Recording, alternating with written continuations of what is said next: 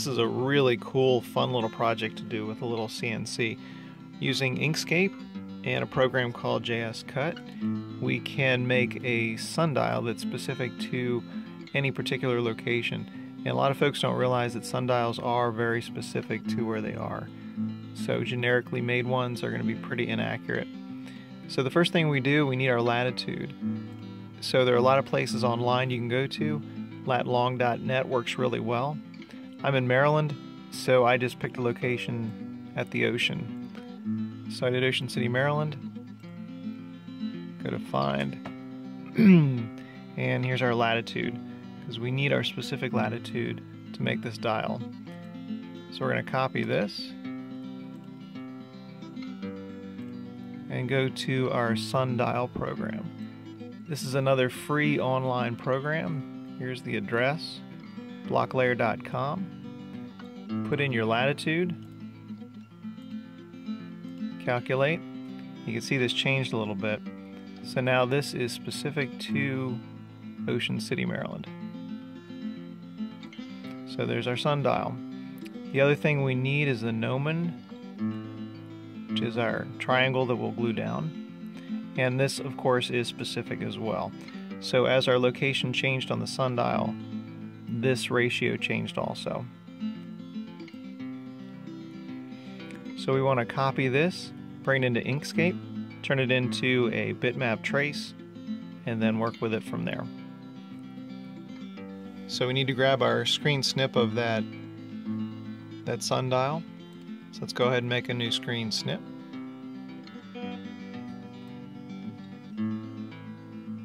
Copy this whole thing. Come back over to Inkscape and paste this in.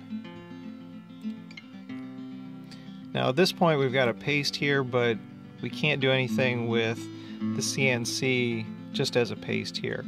We need to switch this over to a bitmap trace. Trace bitmap. And as far as the thresholds here, this is kind of light, so I've raised this to 0.800. We click OK. You see this got darker. There's our trace, and we can split these off. So we've got our trace here. This was our original, and we can delete that now. And here we've got our location-specific sundial. I'm going to hold the control button down and make this a little bit smaller, and then we can put a border around it. And that was reduced in size just a little bit. And since we want a cutout of this around the outside, do a box, and let's push this down to the bottom.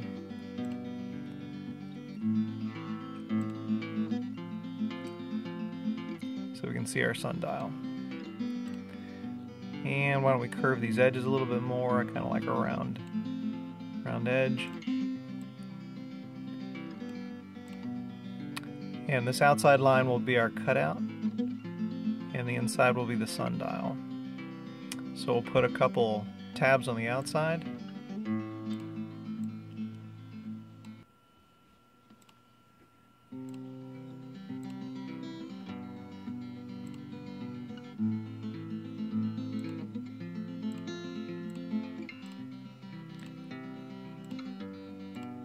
And we'll just move these in. Then we're going to save this as an SVG, open it up in JS Cut, and set up our toolpaths. We saved our shape here, our sundial, as well as our outside as an SVG. Went over to JS Cut and opened up our saved SVG file. So for our speed, I don't want this to go too fast. We can go to 50. Our pass depth is pretty shallow. This is thin plywood, I don't want to go too deep. 0.0325. Our end mill is also pretty small, 0.0325. Click on our shape, create operation, and this is going to be outside. This is our outside cut, and this is what's going to cut it out of the wood. So we're going to change this to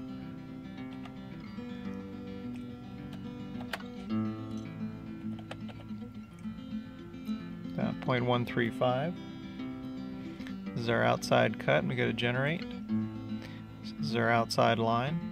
Then we're going to click on our sundial for our engraving. Sometimes you have to try a couple times until you get just the blue. So that went blue. Create an operation. We're going to do an engrave because we want this right on the line. 0.0325 is fine. And you can see that went to yellow. Then the other thing is to do our tabs.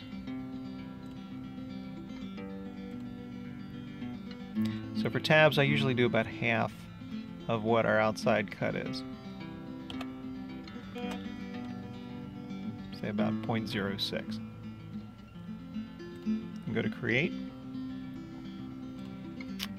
and simulate, and we can kind of see what we've got going on here. So we'll save this and open it up in mock and go from there. First, working on our outline cut. So after the CNC cut, so we need to take this out, clean it up, and see what we have.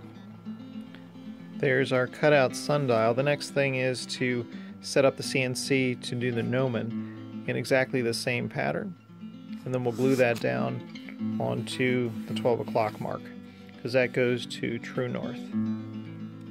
Cutting out the gnomon.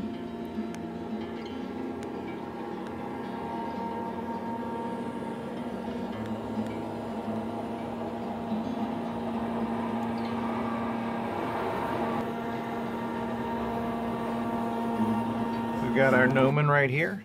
This was another dial I was working on, trying to conserve some plywood.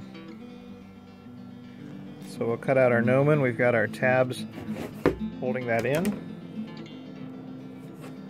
So we'll get this guy out and glue him down on our sundial.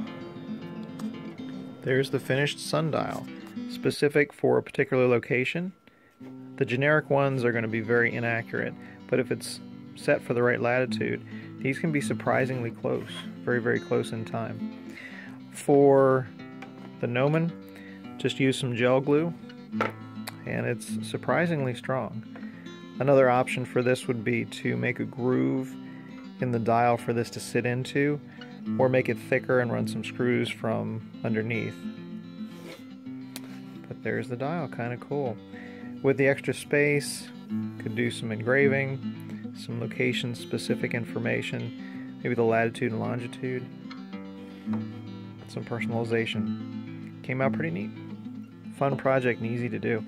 This could also be made out of cardboard or any other number of products. Thanks very much for taking a look.